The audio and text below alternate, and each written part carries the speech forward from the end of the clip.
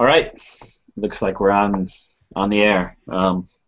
Today we'll be discussing Book 4 of the Republic, a very important book because this is the book where the Just City has finally been completed, and I think it marks a kind of break in the entire book itself. So I think this will be one of our most important readings, and actually I think one of the most difficult to do, to be perfectly honest. Yeah.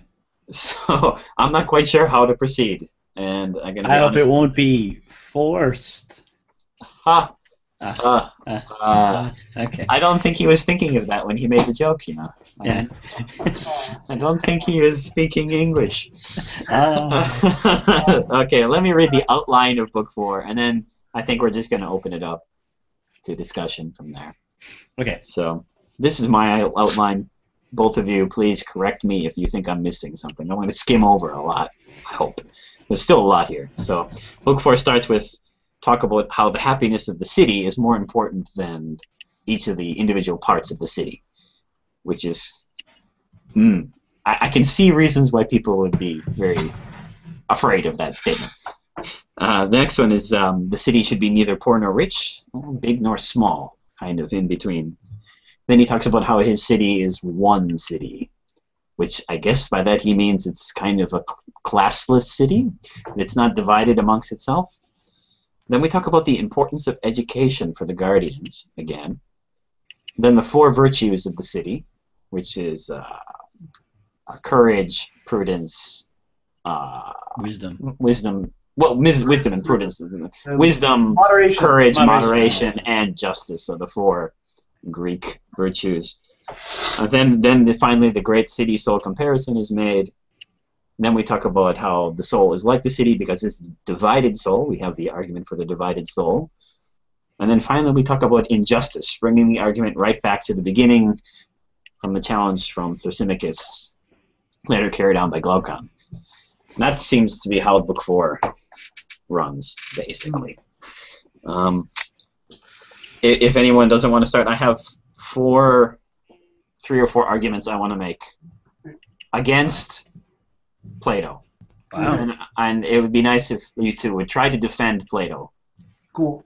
Can we, Okay. before we do that, Yes. well, first of all, I'd like to suggest to our viewers that hopefully after joining us through this entire journey, you will offer in the comments your opinions on the city-soul analogy and whether or not you think it's viable or not.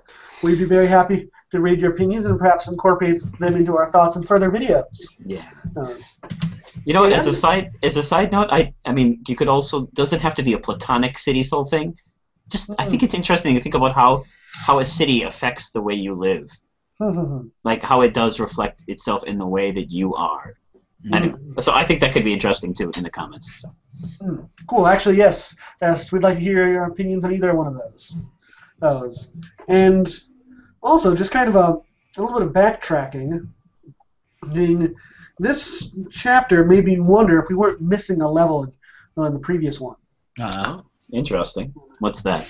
And because this whole thing was about, comparing the city as, the soul, essentially. It's the city-soul analogy, which makes me wonder if there wasn't a soul component and to some of the things that were said in the previous chapter. Some of the things that he said in the previous chapter, while they seem to fail on the city level, they almost make sense on the soul level. Anything in particular you wanted to like medical ethics. Ethics was the one that kind of struck me. On the city level, he said, okay, if you can't do your job to help the city, die. But perhaps on the soul level, well, if you have cancer, if you have like cancers in your soul, well, if you can imagine this, there's parts of your psyche that are messing with you. You have delusions or whatever. Says something negative in there that needs to be cut out. Perhaps it is better to cut it out. Perhaps if it's that part of your psyche isn't and doing its job, it's not benefiting the whole of your soul, well, getting rid of it is the best option. Yeah, I mean, I was going to talk about that a little bit today. I think that some of his arguments work a little bit better for a person because, honestly, I don't want my lungs rebelling against my brain. I would hope that they're not like, yeah, man, I'm so sick of you, brain, exploiting me. But So, your lungs need more breathing room. yes, they need more breathing room. Like my little lung Hitler Yeah. down there, he's like, oh my god, I need more breathing room. Yeah. So they go and rebel against my brain, thus giving me a stroke. Like this. I mean, I don't want to go too far and say that Plato has this kind of like organic state, which reeks of fascism. But it's close. It's pretty close. So I think right. Some of these arguments seem to do better when you're talking about an individual than you are a city. And that also maybe think a little bit about, I mean, how much are we supposed to take this city and thing seriously, and how much of this is simply trying to show us something about the soul? I don't know. I kind of finally come to think that I think he thinks both of them are both, he's taking them both very seriously. I don't know. I mean, what do you think? I mean, do you think that this whole city thing is simply a way to write the soul large, or do you think he's taking the city seriously? I think he is. Yeah, I think he is. I'm just thinking that we have to look at these things and his arguments on both levels and perhaps critique them on both levels. Yeah. Yeah. I take that point. Yes. I kind of want to offer an argument right about the beginning of Book 4. So, can I read my argument? And I want to hear you two talk about it. Go for it. A little bit. Yes, you may. And of course, lead on. by Zeus, I will. So the beginning of Book 4 is this talk about the happiness of the city is being more important than the parts, and that the city shall be neither rich nor small, rich or poor, big or small, and that it is one city. It is concerning this part of the beginning of the book. I think this whole beginning of the book is basically this, that the city is unified, and it is one city. It is not two cities. And by two cities, he means that the classes are divided against themselves in the city. Now, okay, so I'm going to read this argument, and I want you to really, really take Plato's side on this, okay? So tell me what's wrong with this. Okay. So the title of this first doubt I have against Plato is Plato's city really one? Okay, so I want you to, let's think about the life of the bronze man. Let's just say this man is a potter. I don't know. He could be any one of the bronze occupations. Well, he sounds like a bad guy right off. I mean, he took the money.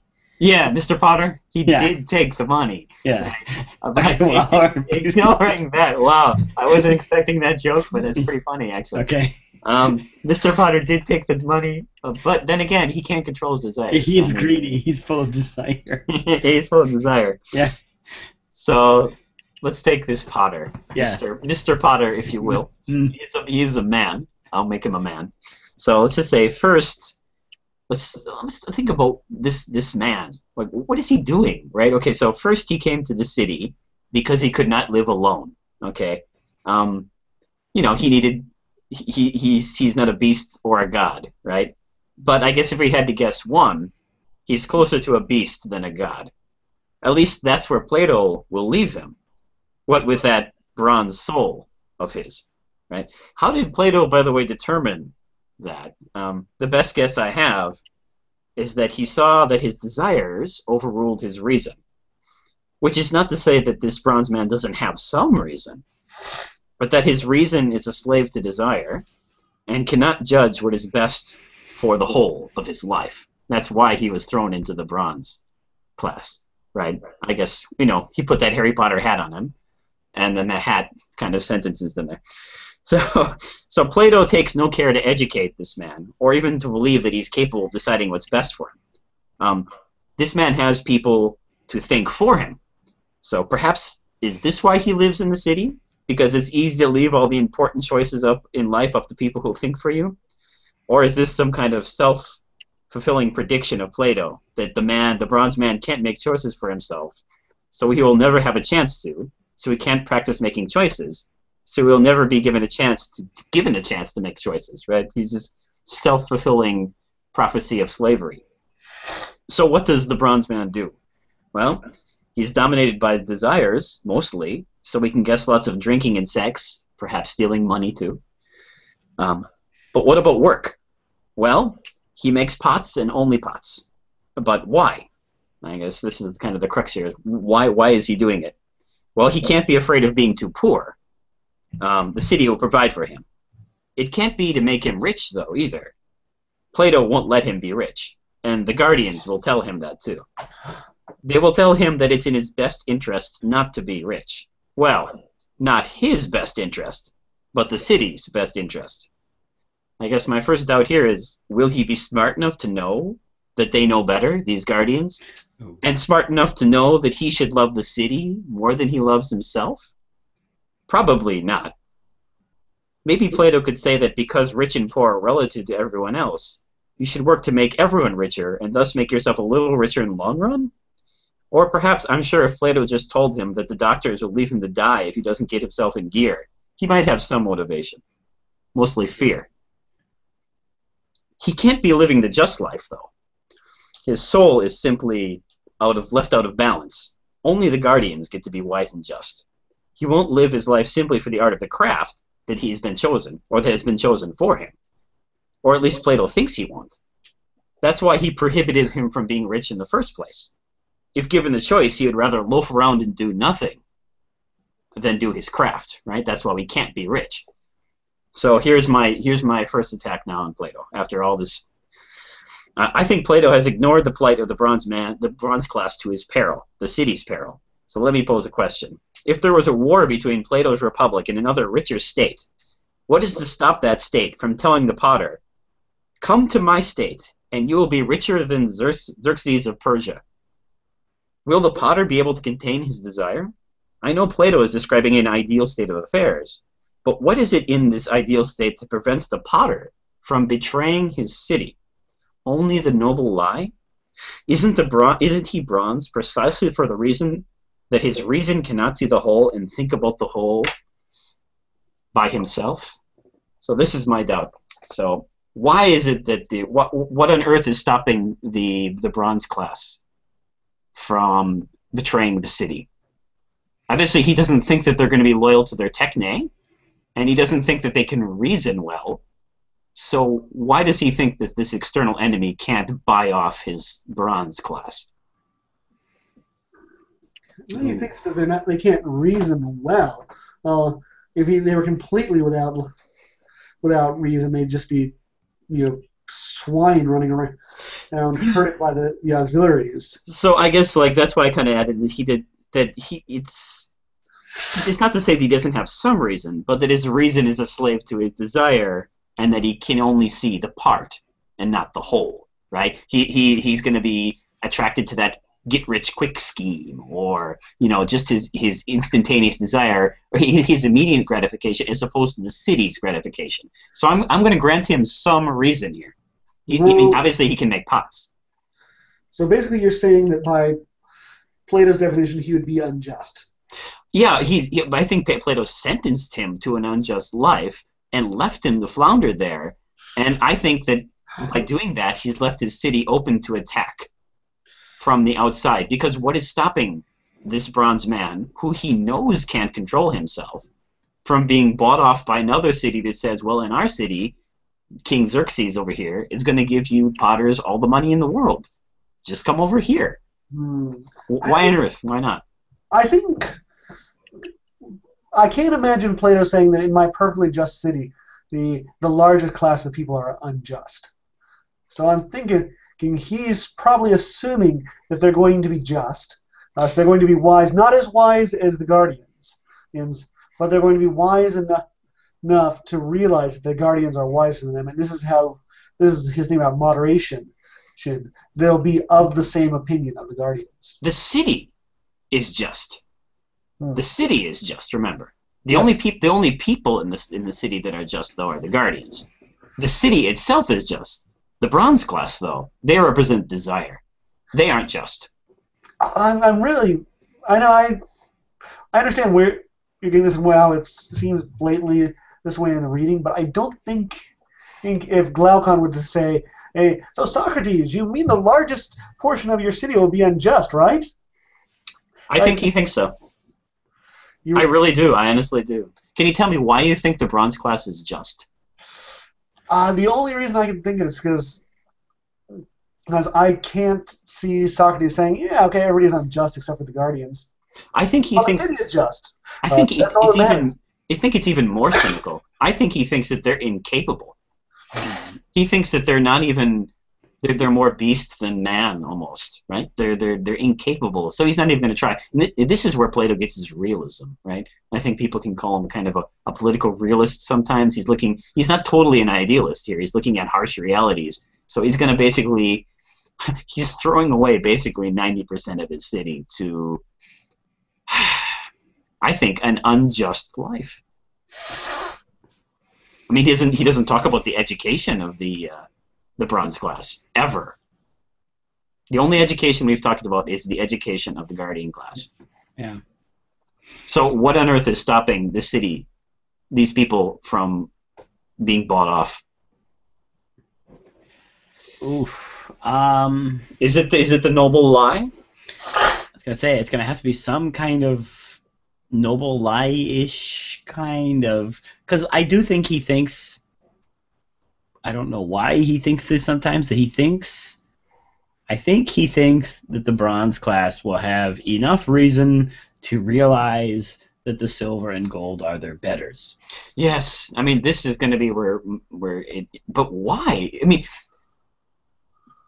yes, I mean like I can see how you could like when you're talking Jesse about how this works better as a metaphor for the body. I can see how you could train your desires because by denying them or not doing something, you kind of train your desires to fall into line in a certain way. But these are not. This is why this is. I also want to use this example to say that the city-man parallel doesn't work now, because these aren't just desires. These are men with little bits of reason and little bits of spirit and little bits of desire also in them. Okay, so a lot of things are breaking down here, but I just want to say that these what on earth is going to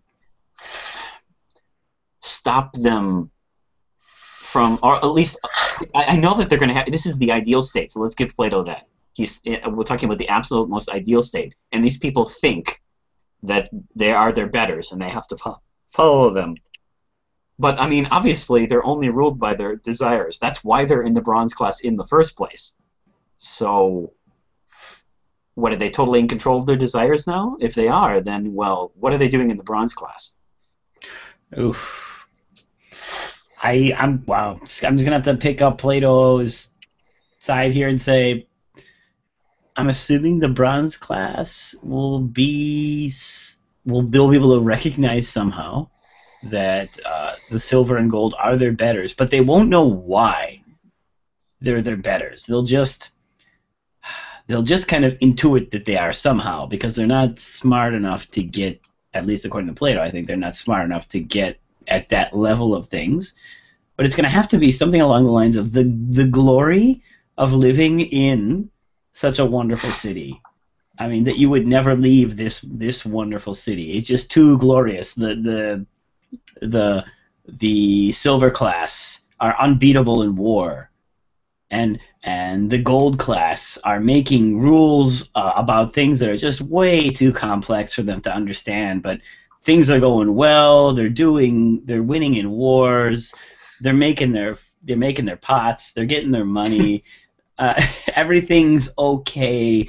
I mean, then you look over to Sparta or the Persians, and like, yeah, maybe they have a couple victories here, but they're losing there, and it's got to be something like this. Is just the utter effectiveness of the state.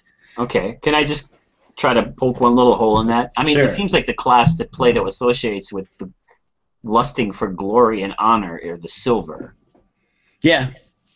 It doesn't seem like the bronze have this spirit. But the bronze strike me as football fans. Like, Like like you mean the football players are the silver? Yeah. You know what I mean? Like they're going for the gold, or well, I'm mixing So the metaphors here. the coach is the gold class. The gold, like it seems to me like they're like kind of like Green Bay Packer fans or something. You know what I mean? Like they're like, yeah, go Pack, right? But like they're not actually going to get out on the field, but they really like how well the Green Bay Packers are run. And the noble lie in this scenario is that when the Packers win, they win too. Yeah. They're all born to the same earth. Yeah. The earth of Wisconsin. Exactly. The earth of Wisconsin, and then like just the sheer effectiveness of the Packers and their coach is what kind of makes them loyal to them. So it's their just total pride in this city. Maybe, like, I mean, when you bring in like a whole bunch of money, and like I guess if you said to a Packer fan like, he would be pretty insane. He'd be like such a loyal Packer fan if he said like, I'll give you $1 million if you switch to the 49ers or something. I don't know. Maybe that's what Plato's counting on. Like, I'm sure these other cities who have lots of money, they can't promise that much. I mean, they could promise some. I mean, but they can't promise to make every single Potter a millionaire. They could at least promise the prospect of being rich. Yeah. So they could be America? They could be the American dream, yeah. Actually, that's kind of also where I was kind of heading here. Hmm. I mean, that's the noble lie that we have, right? We give everyone the prospect of being rich. So they're still stuck in one class, obviously. I mean, so I guess, see, what would happen in Plato's Republic is they would just, like, play videos of Sarah Palin on the TV. They'd be like, well, look at America. This is what you get. This is rule by opinion. This is democracy. Take a look at this really great guy we have up here in our gold-souled people running the city. He would never say anything like that about Russia. It's just like, wow. It's just like Knights of the Holy Grail or something, right? Like, let's not go to America. It's a silly place. No, I actually think that's probably what they'd have to do. You'd have to have extreme nationalism. And you'd kind of have to demonize, or maybe even not demonize, the people of others. Just say that they're fundamentally different than us. We're born. We're all born from the earth of the sun goddess, or whatever you want to say. We're direct descendants from the earth of the sun goddess, and everybody else is not. Yeah. Our leaders are the crop of the earth, or if you want to. Or some other divine entity. So we're led by the divine. We're protected by the best warriors around. Our country freaking rocks, and everybody else is, they might look good, but they're fundamentally different from us. Yeah. Like, this is just, it's this, I think, you're right, Jesse, I'm with you on this. Like, this would be the only thing Plato could say, but, like, I thought the whole premise of book one was to say that, like, desire is never satisfied.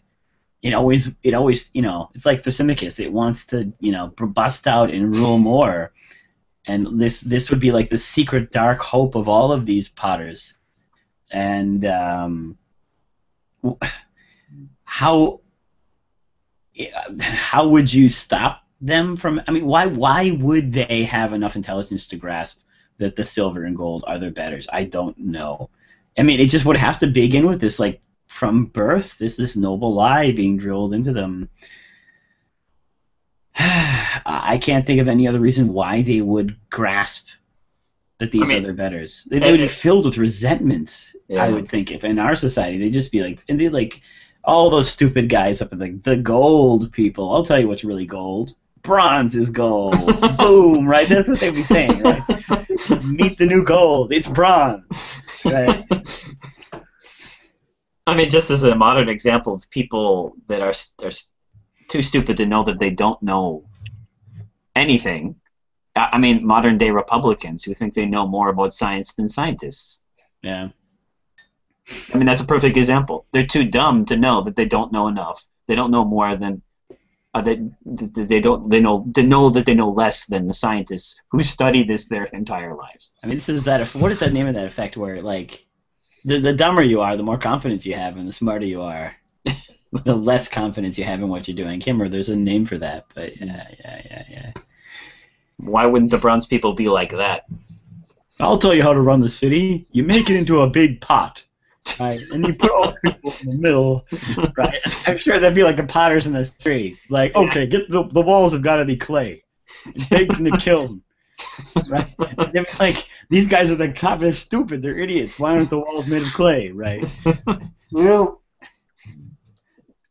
maybe this is when he gets to the giving everybody just the right amount of money thing. You know, everybody's content. Mm. And you know, all of your desires. There's these raving beast men, and are content, and so there's no need for them to complain. And all I have to do is say, look, everything's going well. And this is kind of what you're talking about. Mm. Yeah. I suppose if you gave them Puzzles and Dragons, like, there's no way they would rebel. They'd be doing Puzzles and Dragons all day on their iPhone. So that's what the Romans got right. Bread and circuses. Yeah, right? yeah. And in your case, puzzles and dragons, right? Puzzles and Dragons, yeah. You got to give the people something to amuse them, so they don't pay attention to the upper classes. Maybe that's what the gold would be doing. They'd be like, well, we need more bread and circuses. There's not pastries and prostitutes. No. Well, for Plato, it would. That would work too. Maybe that's why we need the luxurious city, right? Gotta distract the people somehow.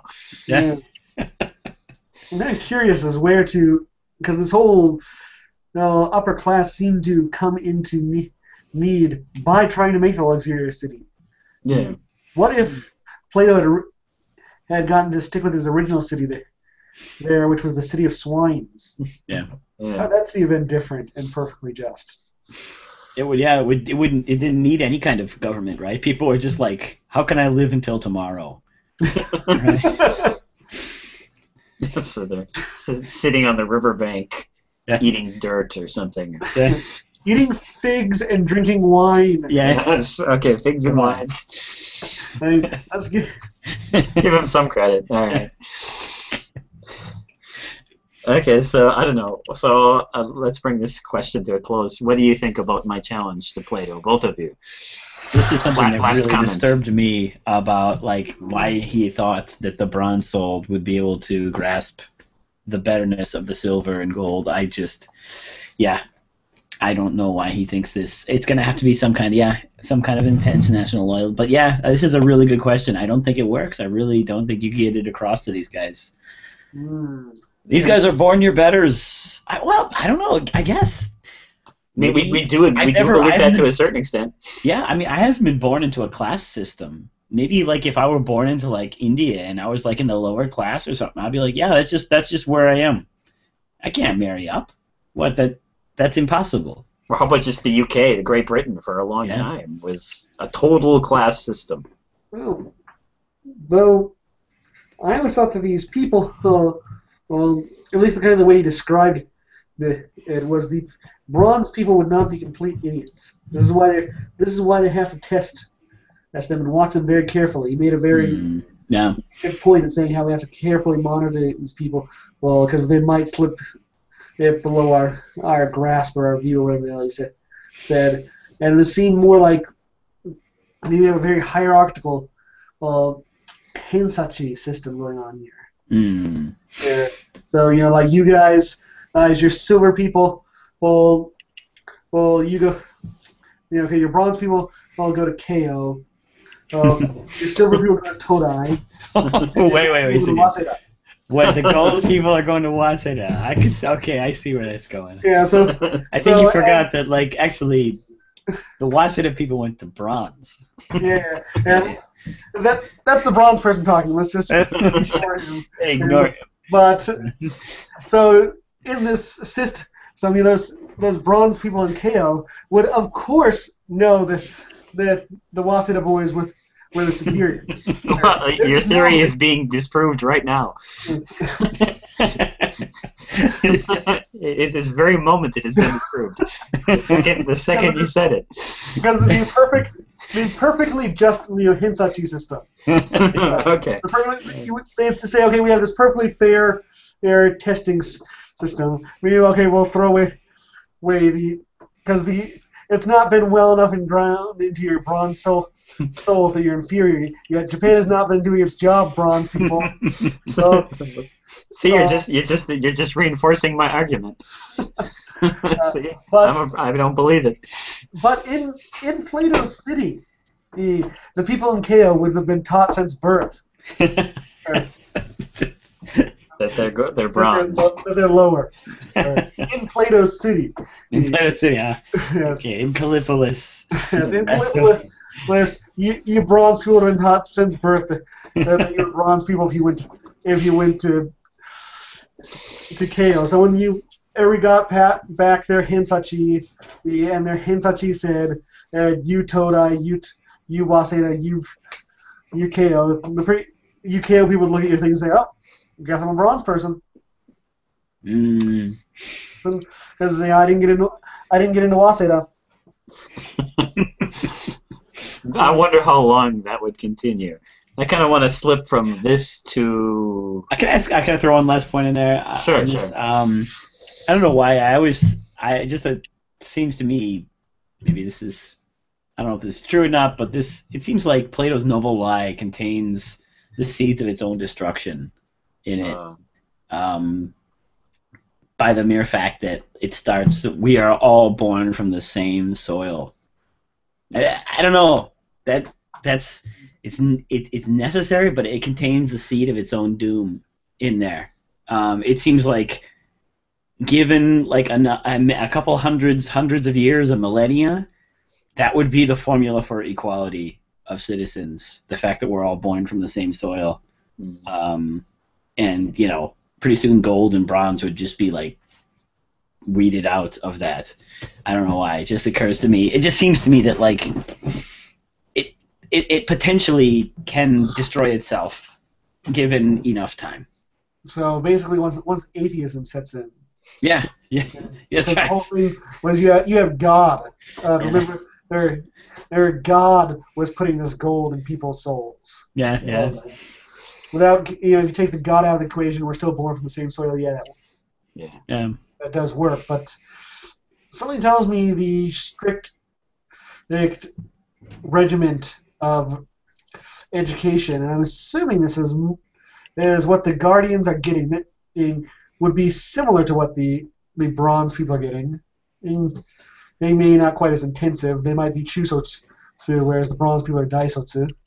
Mm-hmm. I don't know if they're getting any education. Who knows? They're probably just learning how to be potters. I think they would have to have some education to uphold order. Yeah. Like I said, with zero, there's no reason to obey laws. They couldn't even obey laws. Yeah. How would they know what the laws were? I'm assuming they're getting some education. I'm assuming it's as censored as the same thing the Guardians are getting.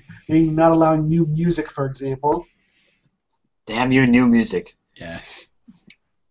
All right. I kind of want to slip from.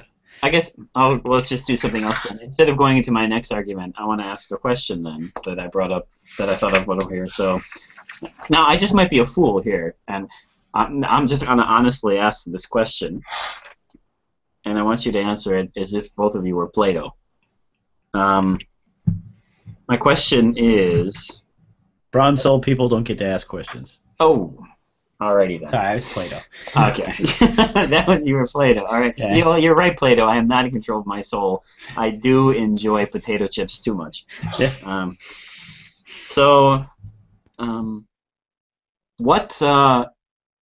What metal do the educators have in their soul? That's my question. Ooh. Because, the educators would... Because they're not doing war and they're not leading. They'd have to be bronze. So the bronze people are teaching the gold people how to live. Is that what you're saying? The bronze people are teaching everyone, and the gold people are hovering over. They're visiting the schools. Let me try this. They're visiting the schools, and when they see the people who are excelling in the bronze schools, they take them to the gold schools. There are gold schools. There are gold schools taught by gold people. But don't gold people only do one thing?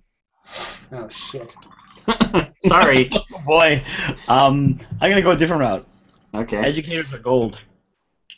Educators are gold. So you consider education part of ruling? Yes. Do you think that so? The Either that educators or they're silver. I'm waffling a little here. Why do you Maybe think they're they're silver? silver? Why on earth would they be silver? They I be don't get somewhere along the line, like guardians, in the sense that they keep out bad thoughts from entering the city via education. Actually, yeah, because remember, the Guardian, his definition of courage was the courage to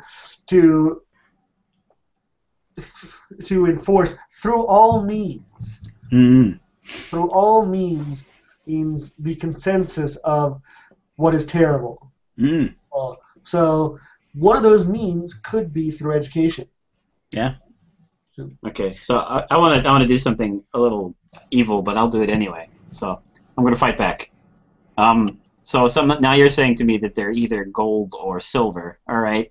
So now you think that in this city, the very fundamental thing of this city being that one guy does one task. That is the justice of this city. Don't underestimate how powerful that is. That is the fundamental basis of this city. Now you're telling me that not only do these gold or silver people, they're warriors, but in their free time they're also educators too. So see, the silver are divided up into two classes. They're the auxiliaries, and the true guardians. Right? The auxiliaries fight. The true guardians do not. True Guardians are gold, right? True guardians are still silver. I was under the impression that the true, because he's swapped halfway through the book 3, right? And he said, okay, and those people we've been called guardians up to this point, are now auxiliaries, all of them, and then we have the gold class who are now called guardians. I thought the guardians were gold, the auxiliaries were silver, and the bronze were everyone else. Yeah, that was my understanding. I could be wrong. I mean, I think the auxiliaries are divided into two. Hold on a second. Let me. So who are the gold people then? Gold are rulers. Those aren't the guardians? No. Because the guardians are the rulers, that's for sure. How should I say? Some of the guardians become rulers. Yeah. I guess but. Hold on a second.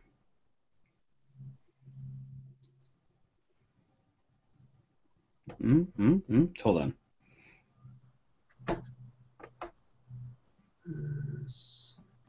Uh-oh.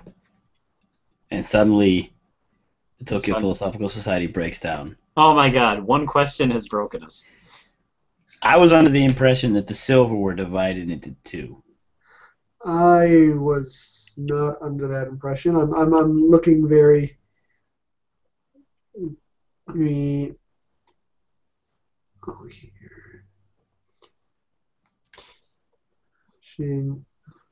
Okay. So, in fashioning those who are competent to rule, makes gold in their birth. That's why they're honored. In auxiliaries, these silver, and wait, hold up. It's kind of interesting.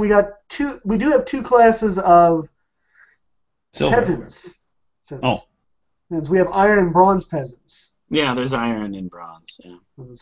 That's kind of interesting. But yeah, so rulers are gold, auxiliaries are silver, and farmers and other craftsmen are iron and bronze.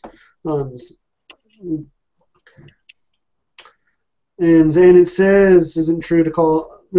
He's the selection of rulers and guardian is my opinion.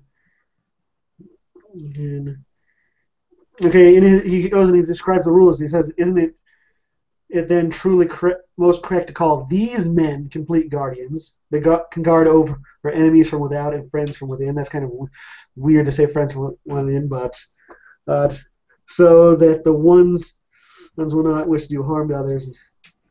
Others will be unable to. The young who we are calling guardians up to now, we shall call auxiliaries and helpers of the ruler's conviction, because So that's where he switches it. They're no longer the auxiliaries are no longer guardians. The rulers are guardians. Yeah, how about this line here? When he starts talking about what parts of the city correspond to the parts of the soul, and he says, or the wisdom and guardianship of the rulers. So here he kind of directly associates rulers with guardians. I mean, so even if there is this kind of secondary class, I mean, what do we know about them? When has he ever made a statement that the guardians, whether they be silver or gold, are educators? That's more to the point. I want to attack you there. When has he ever said that guardians, no matter what is in their soul, are any kind of educators? No one. He's never spoken one word about these educators. We don't know who they are yet.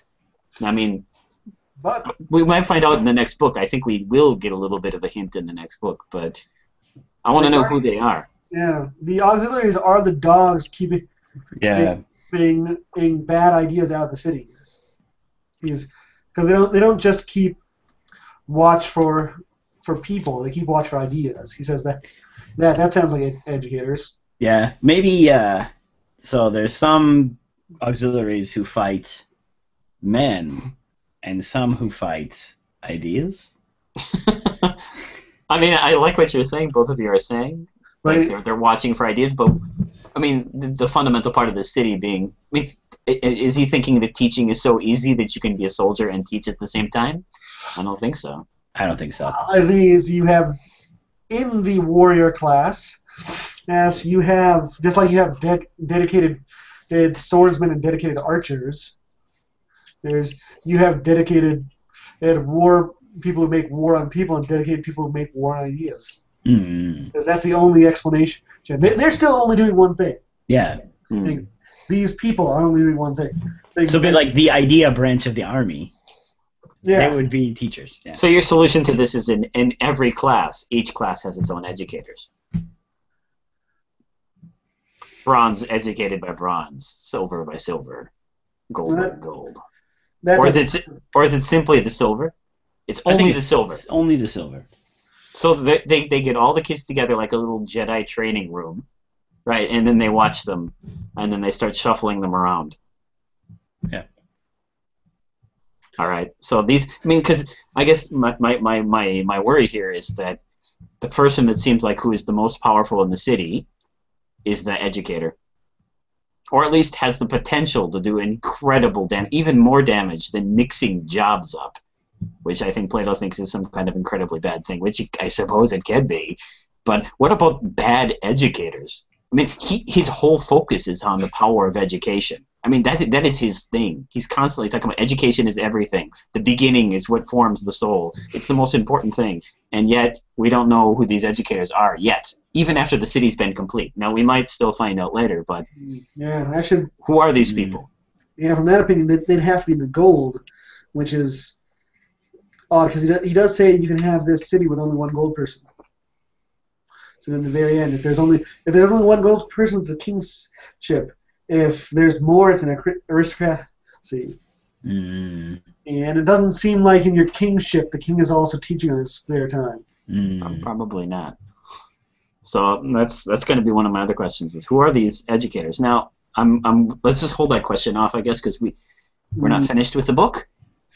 So we still might have a chance to get back to these educators. But I still think that another weakness of the city is that these educators have the potential to destroy it if they are not made of the finest stuff. So, in my opinion, they couldn't be bronze or silver. They'd have to be made of the finest metal. Platinum. Platinum, that's right. And in a strange way, they are kind of platinum because, wow, I mean, it seems like they have almost a kind of a very powerful influence on everything that happens in that city. I mean, in Plato's eyes, I think that's what he sees. So, all right. So that's my question about the educators. Of course, there is another more scarier option.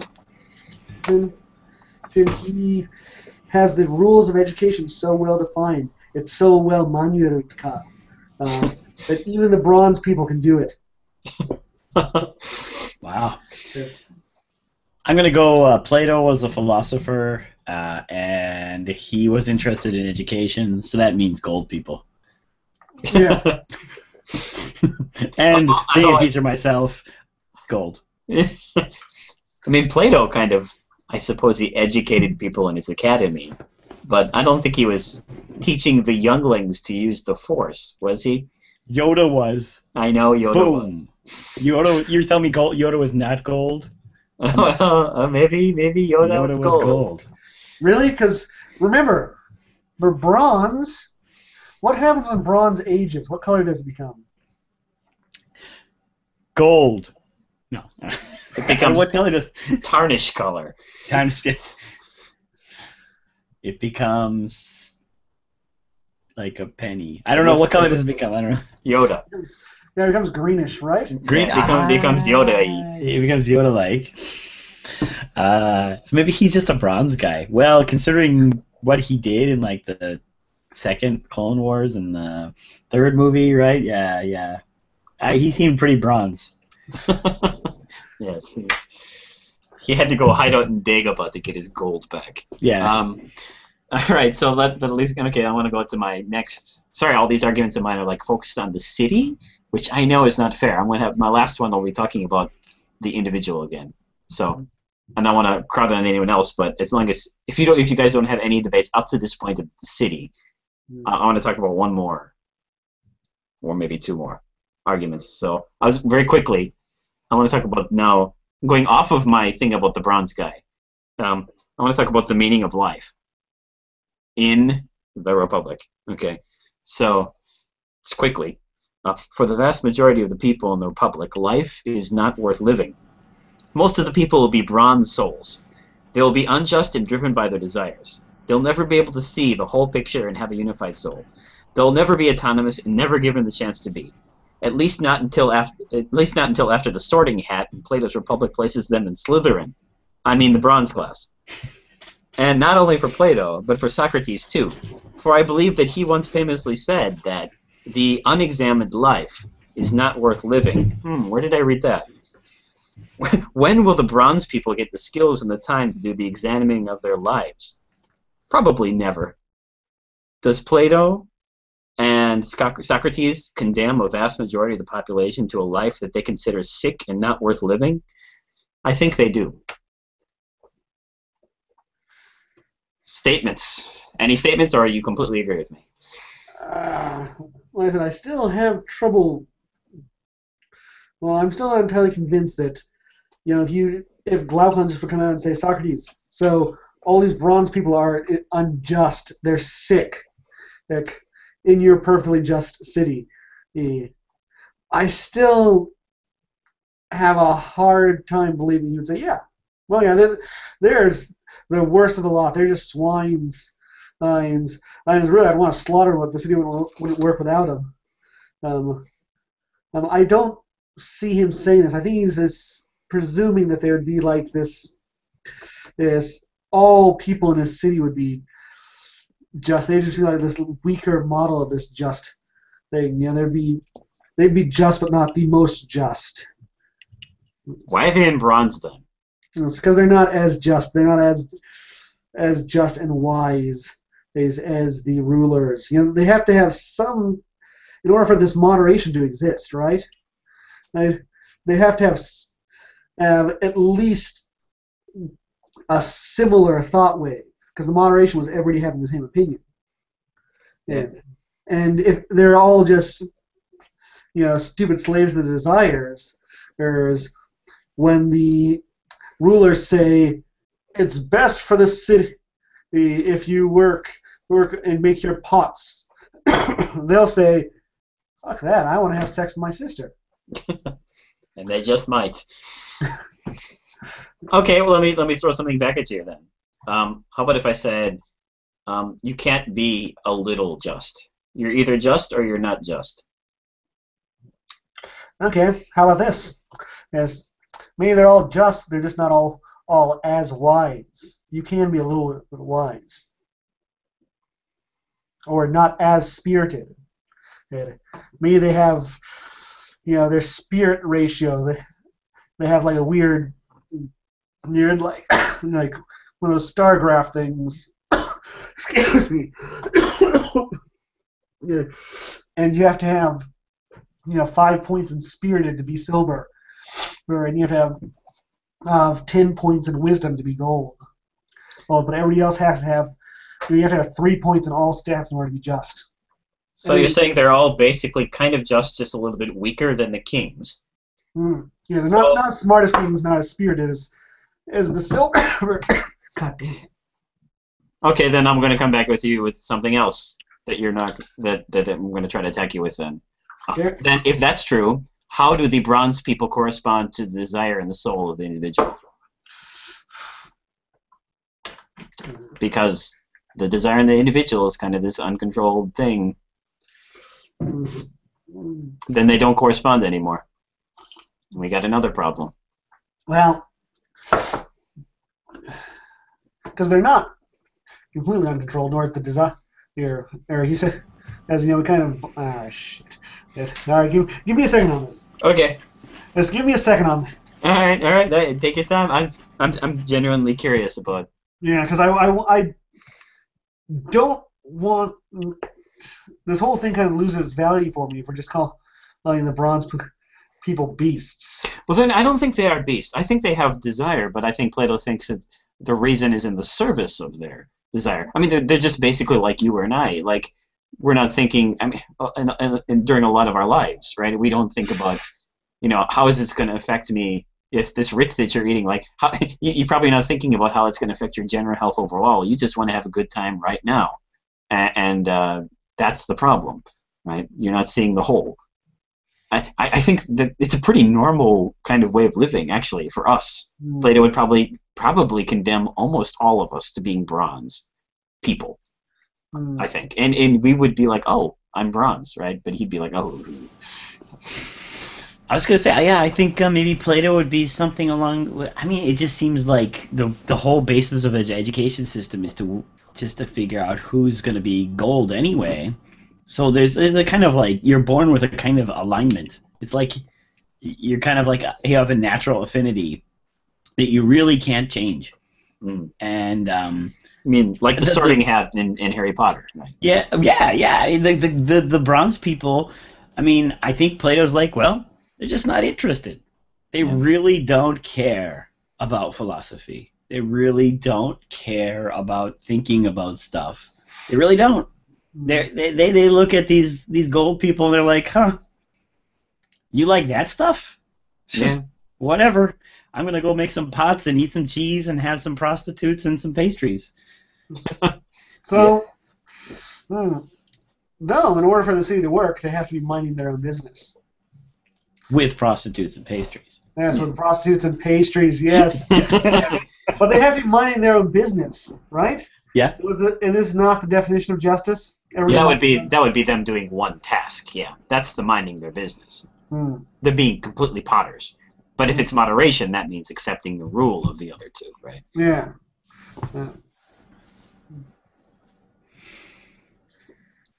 I don't know. It just seems like Plato. I'm trying to do two arguments here too. By the way, I just want to make sure. Like Plato here is condemning them to be unjust, whereas Socrates in the Apology is is basically saying they're living on lives that aren't worth living. They're living the unexamined life. So in two separate places and for two separate reasons, Plato is saying these people are living terrible lives. I think this is the realism thing. I think he's just saying like these people just don't got it in them. They don't care, and no matter how many times you tell them about like the form of the just and the form of the holy, and so they're like Cephalus.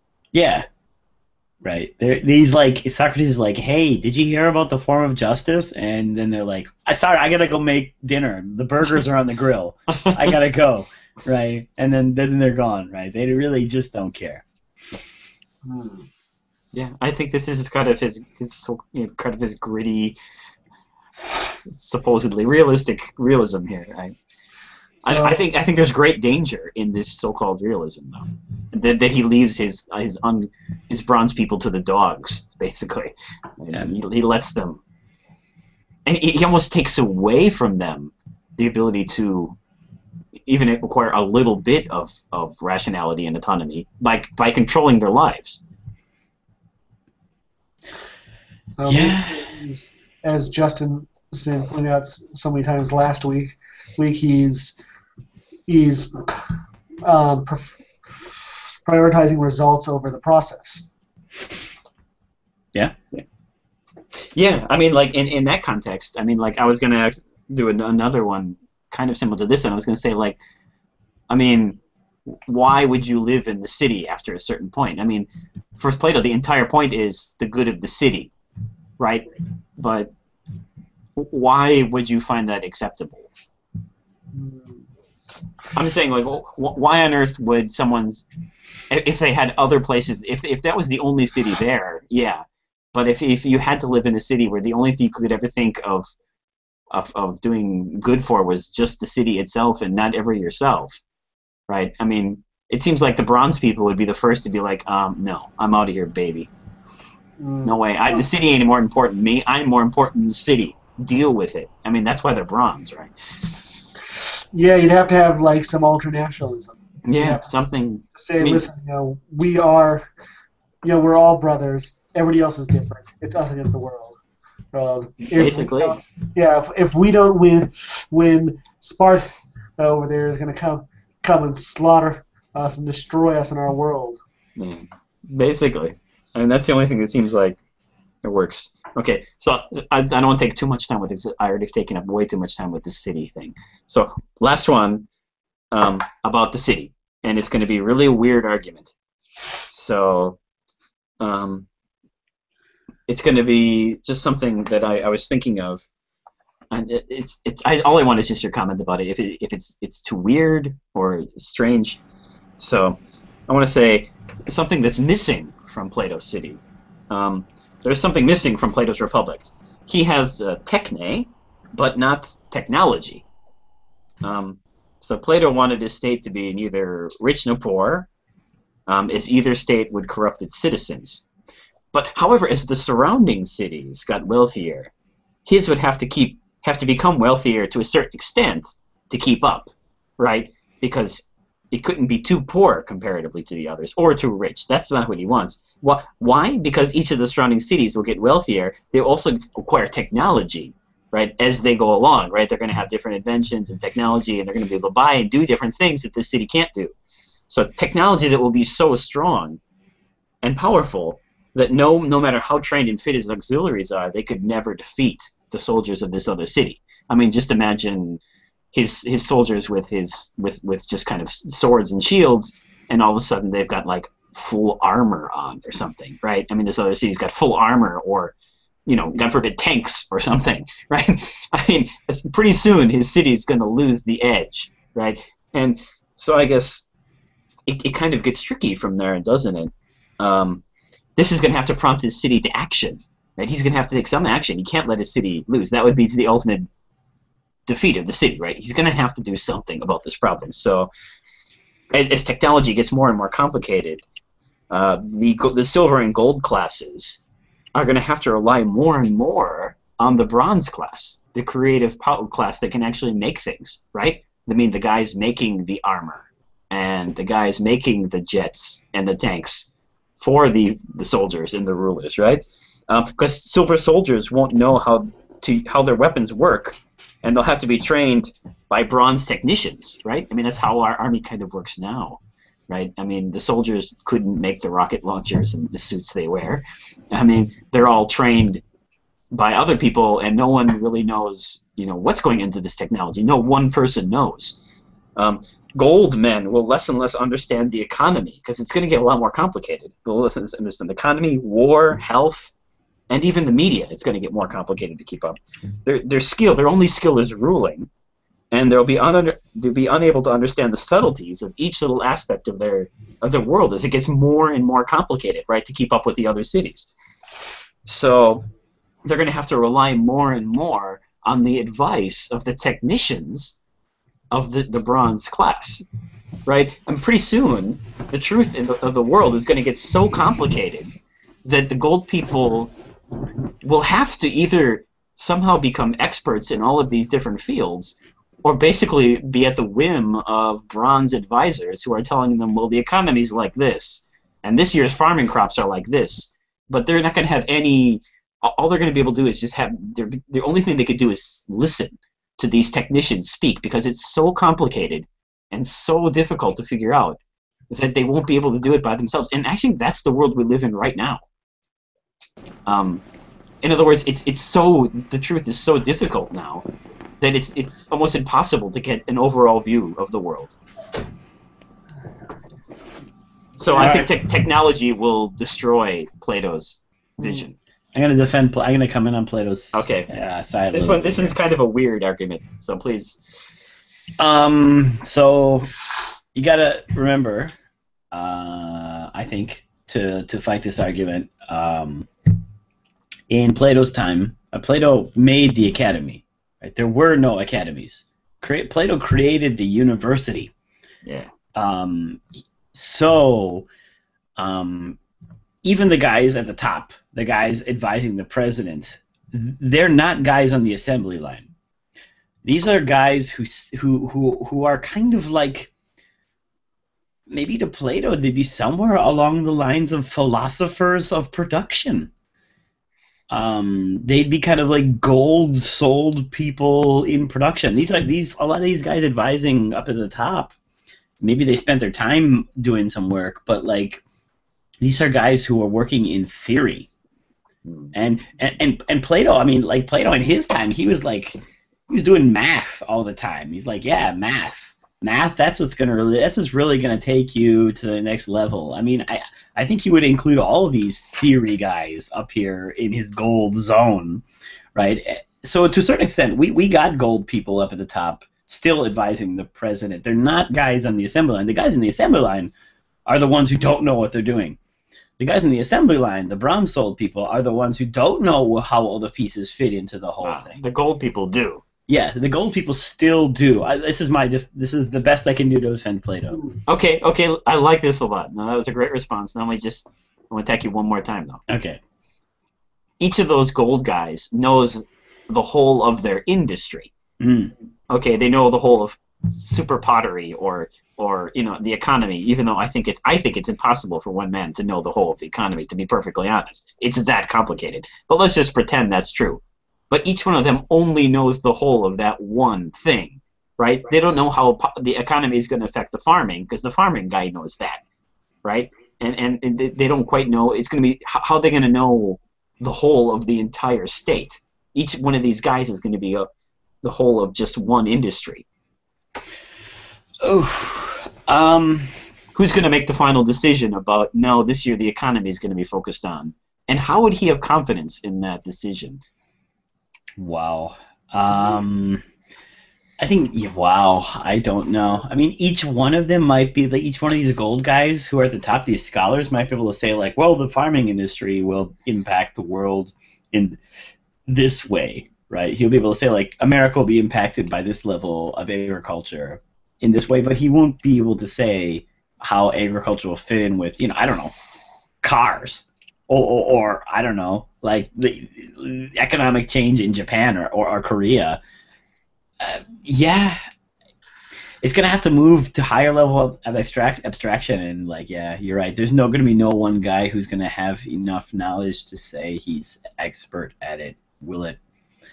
Yeah, probably you're just gonna have lots and lots of gold people. Well, and you're gonna have committees of gold people.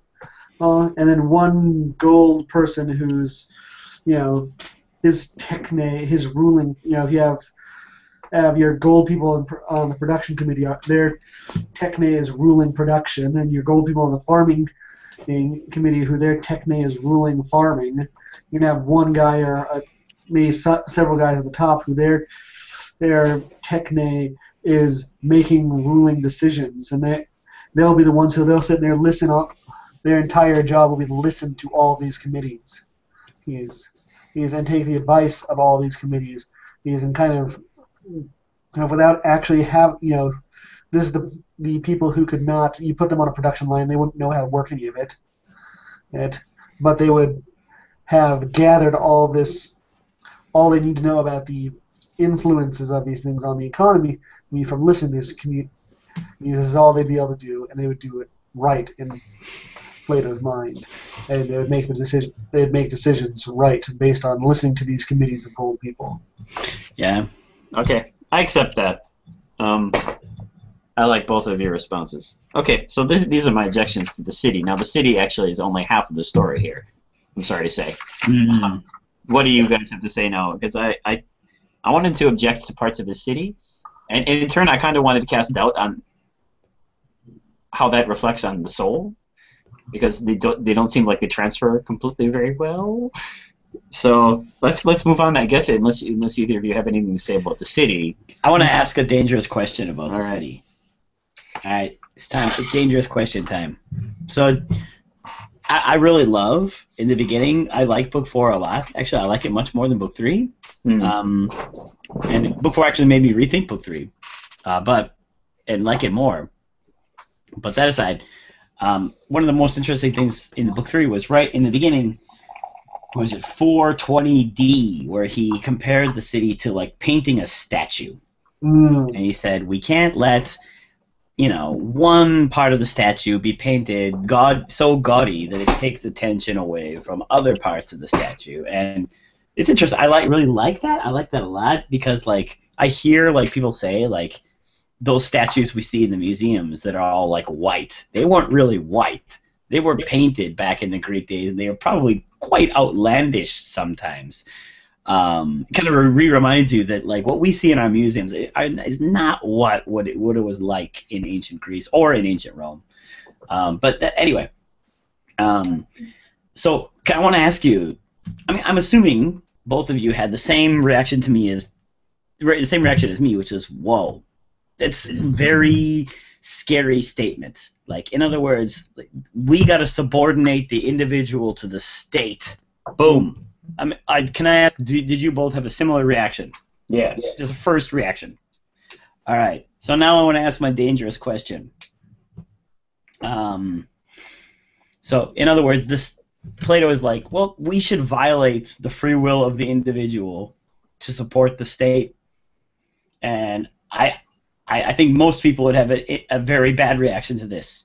So now I want to ask both of you this question. Should we tax the rich at a higher rate than the poor? Yes. Right, and now I'm going to have to ask you that second dangerous question then. Why? Because you just said you were objecting to the individual being toned down for the state. It seems like, and I have to say, I'm sharing this with you. I'm sharing this feeling, by the way. I think that rich should be taxed, but like my first answer to this is for the state.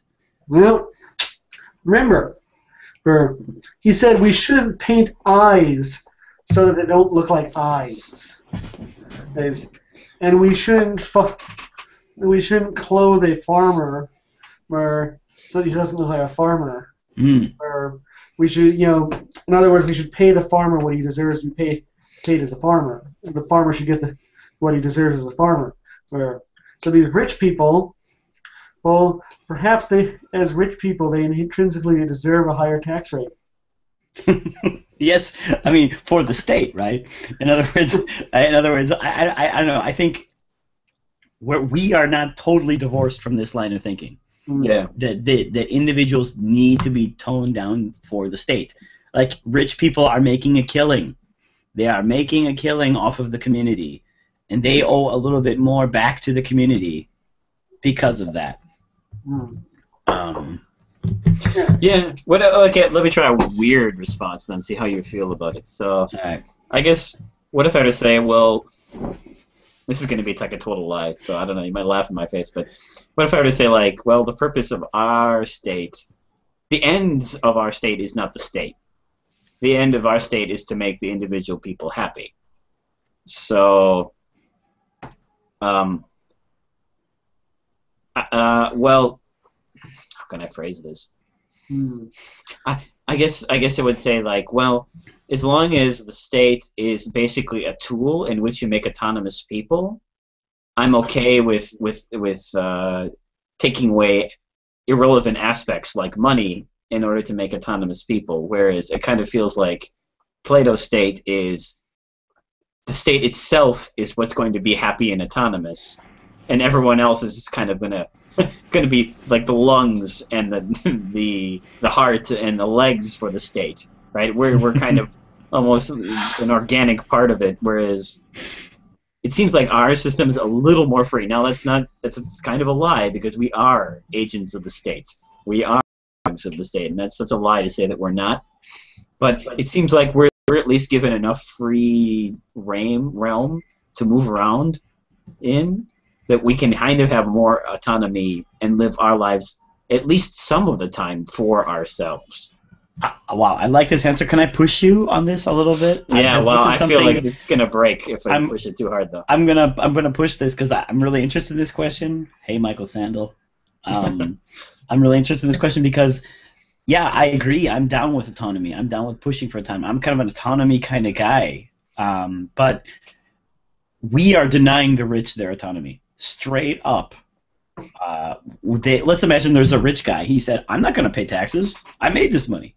This is my money.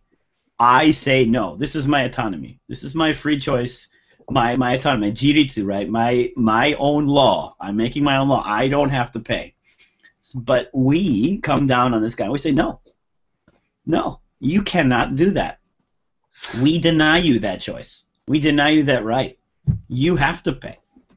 And actually, I'm for this, by the way. Yeah. Well, he made his money because the state was so arranged that there was an easy enough place to make the money, right?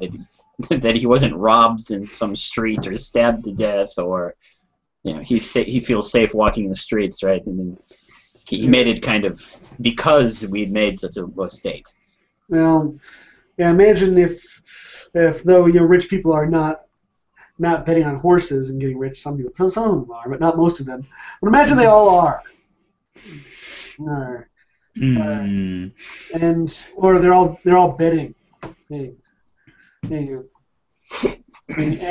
the rules of this this betting system entails that sometimes when you pull a losing hand or something, then you lose money.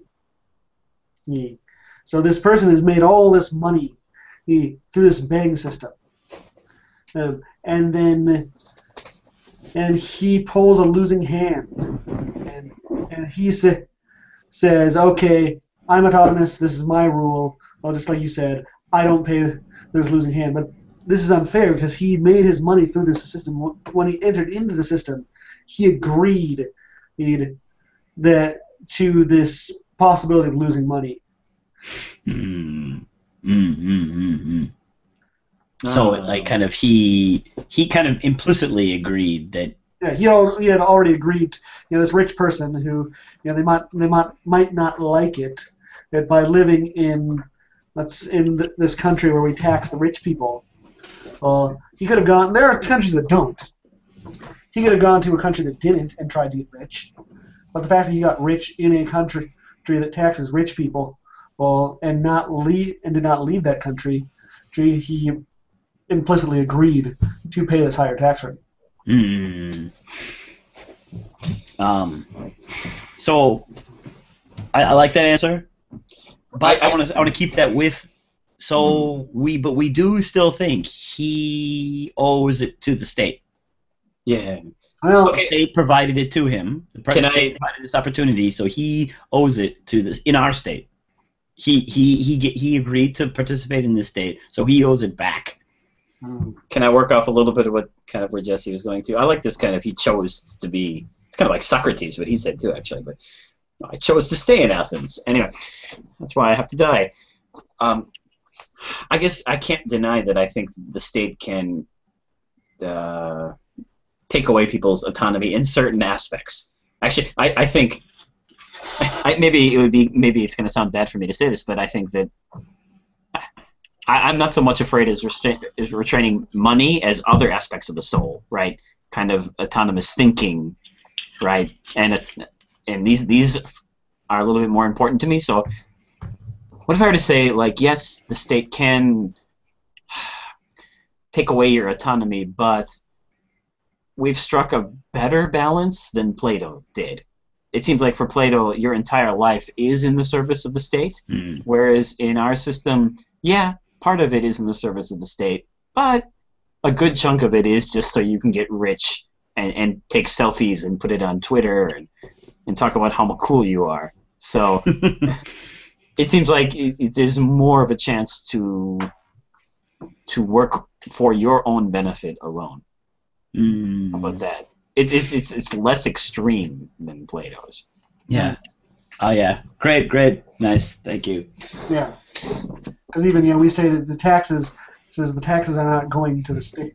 State is the thinking. They're going. The state then uses them for us.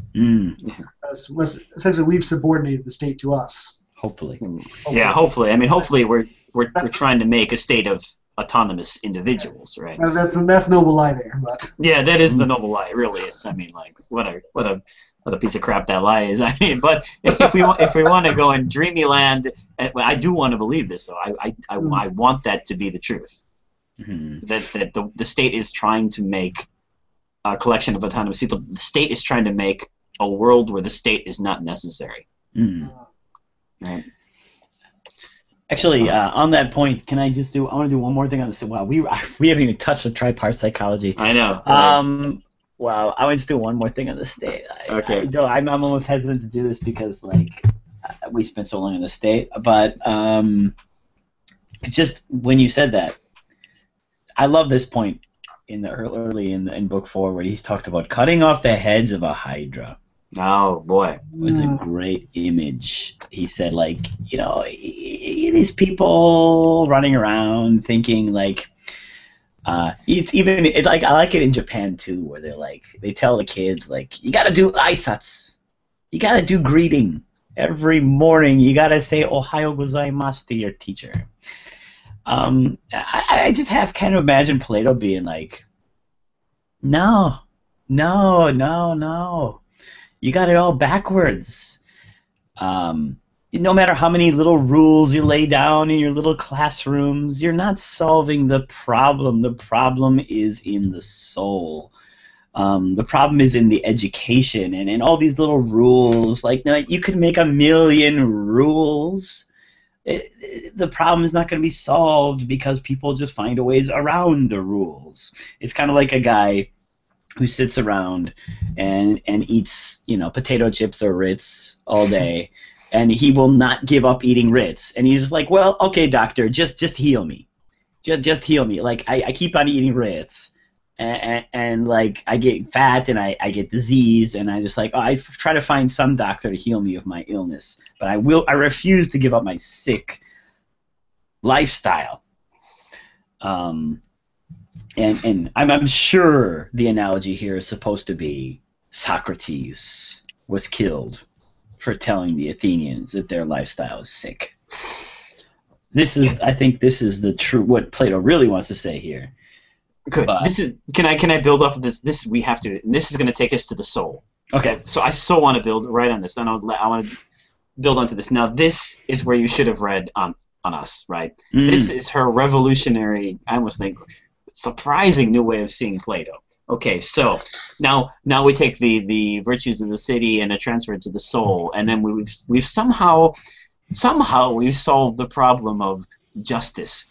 Okay, and somehow that this is good, right? I mean, but isn't it weird? He's like, okay, now we've solved the problem of justice. This is justice, and this is the perfectly good man.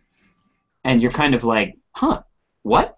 I mean, that's not what we started talking about at all. We started talking about a guy who, who attacks other people's stuff and takes what's not his. And what is this? We just talked about the soul the entire time. What is the point of all of this? This doesn't seem like we answered the question we started on answering at all. Why on earth would you even engage in this kind of discussion? I mean, Thrasymachus shouldn't be satisfied at all, right? Well, what if you think about it like this, that what Plato is doing, and I can't believe I didn't see this, is exactly what you said. Plato is trying to change people's thinking from an act-based ethics to an actor or an agent-based ethics, right? So in other words, the reason why Cephalus was wrong, right? Cephalus too, Thrasymachus and Cephalus were both criticized. But Cephalus, all he knew how to do was follow a bunch of rules someone else laid down for him, right? But he didn't understand it.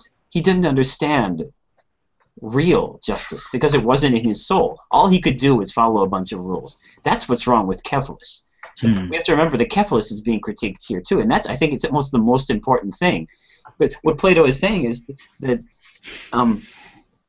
the real way to get to justice is not to lay down a bunch of rules, because Plato would probably say, well, what basis do you have to lay down those rules? You can just lay down any rules. So he's going to say something like this. Plato's been trying to see justice from a new perspective. He didn't want us to list things that we wanted to make good and just follow that list. He wanted to make good people. And whatever these good people do is good, right? The good people are the basis of the good, right? So in other words, that's why the gold people can lie, right? It's not because lying is good. It's because they're gold people that they can lie. The standard for good is the person, is the soul itself. Even things that appear wrong, like lying, will be okay if done by a good man. It's all up to what the good agent is and what virtues you'll have. So this is what's Plato's doing, which is so weird, right? Because he doesn't give any lists about what you should or shouldn't do. All he's telling you is, basically, if you're this kind of guy who has these virtues right and your soul is healthy, anything you do will be just. That's why you don't need laws in the city. That's why he's like, what do we need these laws for? That's why he skips over it totally, because good people, in his mind, they don't need laws. Anything they do is just. Because they're the kind of person that would only do just things. Just things, exactly. That's how he skips over all these problems. He's not looking at justice from a rule-based perspective. He thinks that these agents themselves are the fundamental definition of the just, right? Whatever they do. That's justice for Plato. And I can't believe it didn't occur to me until book 4. That's wow. I like that a lot. I kind of want to. I want to talk about this point. I think there's a very big problem. Yeah, I want to. Yeah, I want to get into this a little. So these, what should I say? These laws are not going to do. Well, I'll just go say it very straight. So Plato seems to think that someone who's gold-souled and who's got a good education, it's just going to be second nature or obvious to this guy what the right thing to do is. This might take us a little bit outside of the book, but I think it's just this flat-out wrong. I mean, it's just intuitively wrong. I mean, it's just based on. I mean, this is Plato's moral rationalism here, speaking out in volumes. He thinks it's obvious. It'll be obvious to a gold-souled guy what to do. So, like, let's take Jean-Paul Sartre here in his little essay, Existentialism is a Humanism, where he had that guy who came to him and he said, hey, Jean-Paul Sartre, you're a smart guy. What should I do? My mother is sick, and I need to take care of her, but also I want to go and fight the Nazis. What should I do?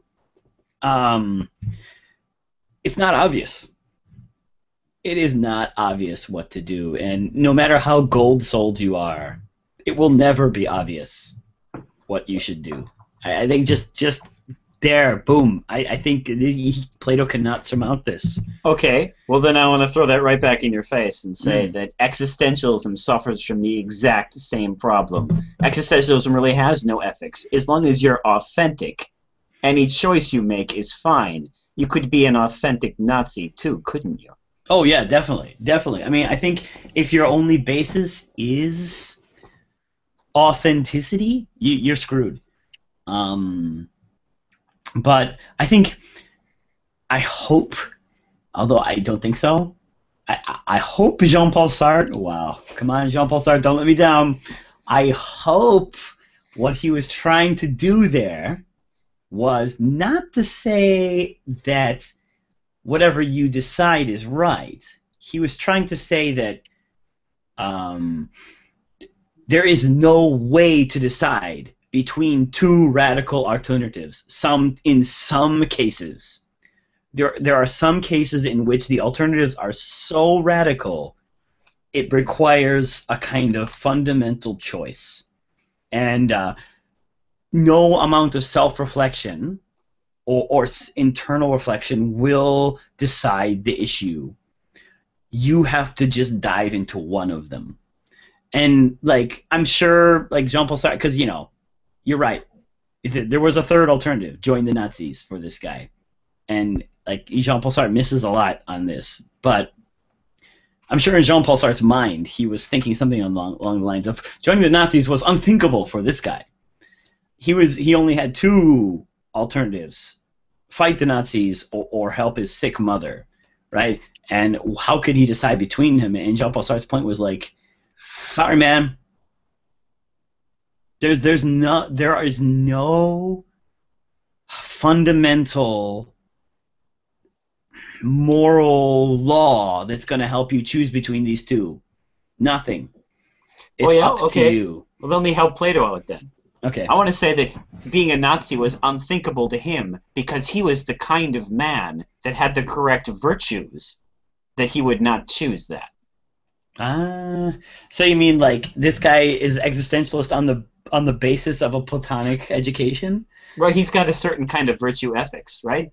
True. I agree. I think Jean-Paul Sartre, this is where Jean-Paul Sartre actually misses out a lot. However, the main, I guess, wow, you got me cornered here a little bit. I guess the point is, it's not obvious which one you should do, but they both are good alternatives. You're right. We're choosing between two good alternatives. But those alternatives are good because he has certain virtues that he believes in, fundamental virtues, which Jean-Paul himself said. I remember reading this in Being in Nothingness. He said basically they're almost brought out of the darkness, the blackness, right? I mean, like these are kind of fundamental based choices for him, at any rate, right? Yeah.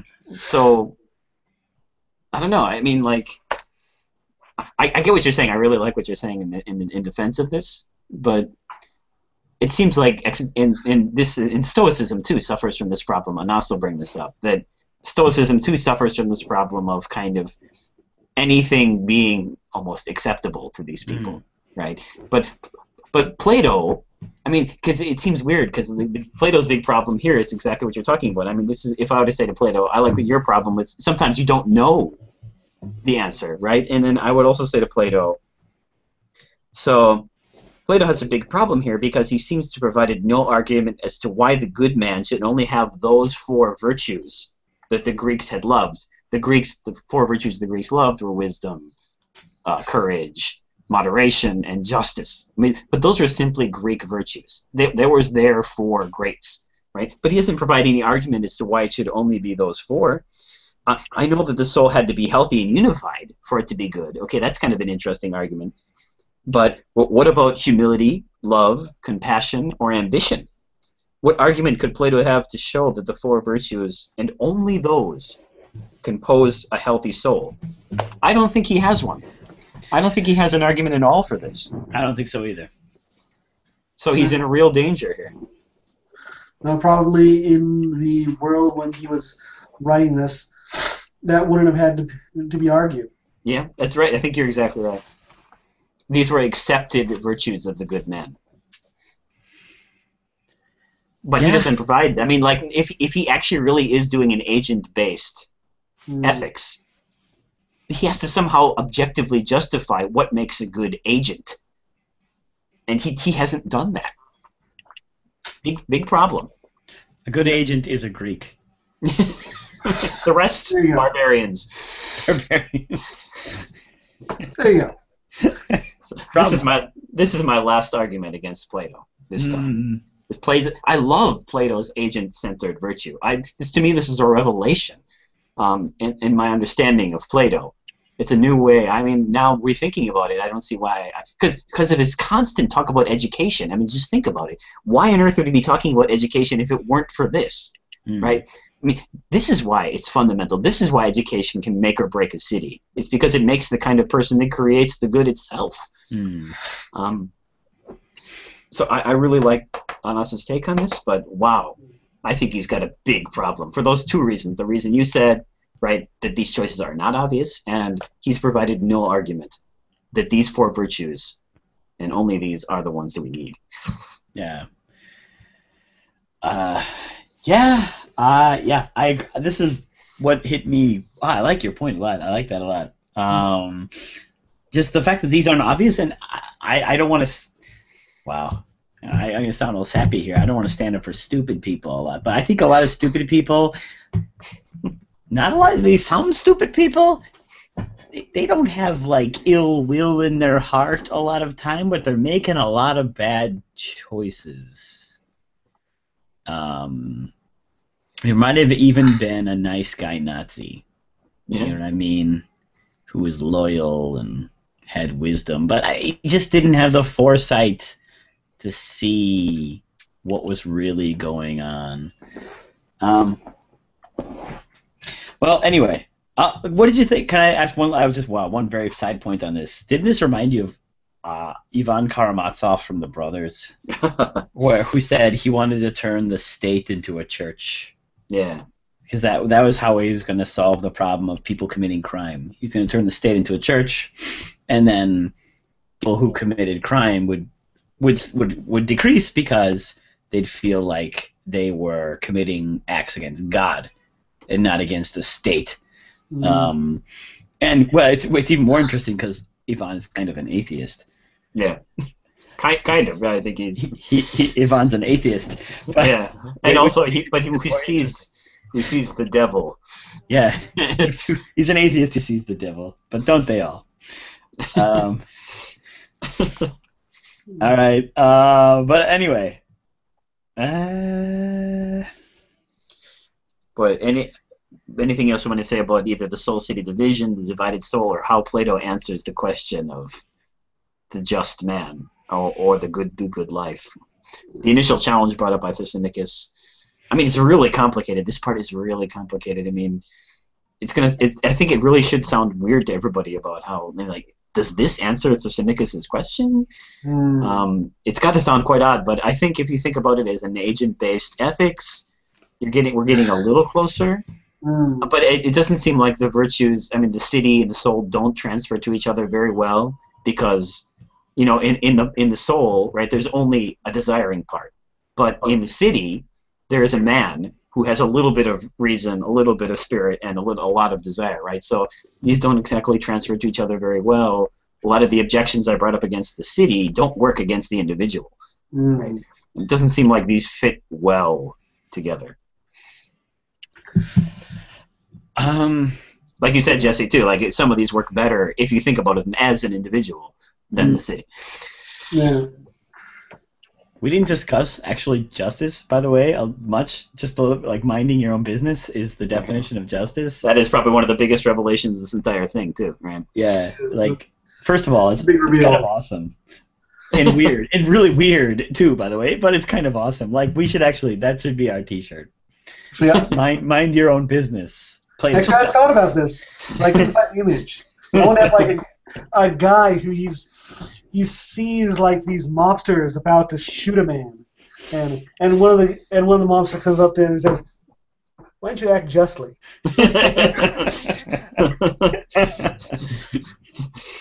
I just want to ask, like, as strange as minding your own business is as a definition of justice, I mean, of course, I just love the translation because it fits in with what Plato is thinking. He's thinking of rubberneckers and people who stick their noses in where they don't belong. But like even in our modern democracy now, it doesn't hurt a little bit when someone says to you, "Mind your own business." Tell me it doesn't hurt. It hurts. Come on. Yeah. It hurts. It's almost like even in our democracy, people, when they tell you mind your own business, they're saying you are overstepping morally some grounds that you should not be overstepping, right? Just we're a little bit vaguer about the whole thing. Yeah. or sometimes they mean you're not worthy of engaging in this. Yeah.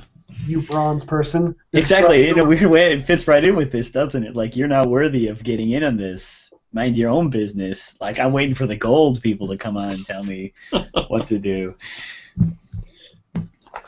Yeah, I mean, he did suggest in one line that justice is the fundamental virtue that makes all the other virtues work or possible, right? And he said that only in one line, basically. But he also goes on to say, well, each one is a very important virtue, but justice is kind of like the foundational virtue.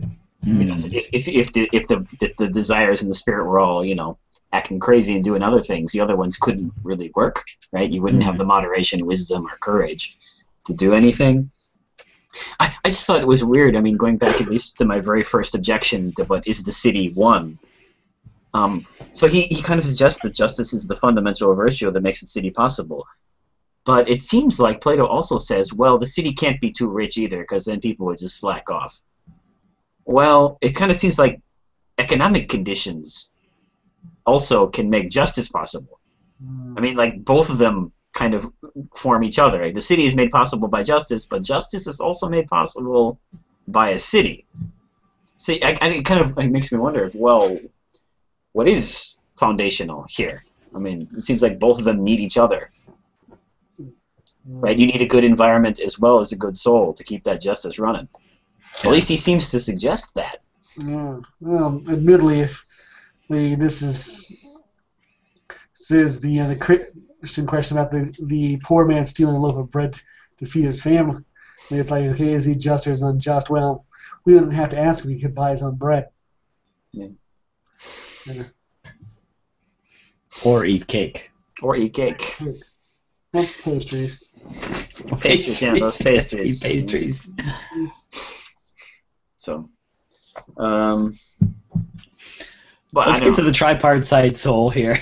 All right. we're kind of there, but yeah, we're kind what do you want to say about? I mean, like, the only thing I want to say about the tripartite soul is I love this idea of dividing the soul. Me too. Who knew that Plato was, like, I don't know, maybe one of the first psychologists? I mean, I think it's a really fundamental insight. I mean, he's wrong, but it's a really fundamental insight. And I love the objections that came up. I mean, like, for example, what happens when, I can see getting a drink and then not wanting a drink because, you know, your intellect says, well, that's not going to be good for you. You shouldn't have a drink now. But, like, you know, what if two different desires come up? Like, I want to drink and I want to eat. Okay, right? So what do you do now, right? You can't divide the desiring part from the desiring part. So it kind of seems like Plato's theory allows for almost infinite parts of the soul. I agree, but maybe I guess the issue here is that those I'm going to have to get straight on us here. I'm going to go straight on us, but I'm really interested in this. But different like those two desires are contingently contradictory. Yeah. Only contingently.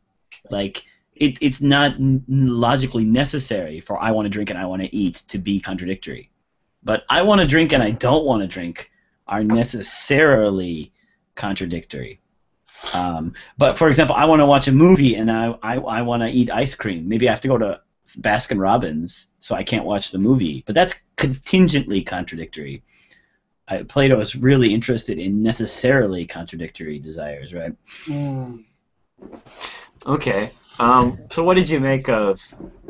I guess what I felt the most was that it seems like it's an unfair divide because it seems like the desiring parts have their own rationality, and rationality has its own desiring parts.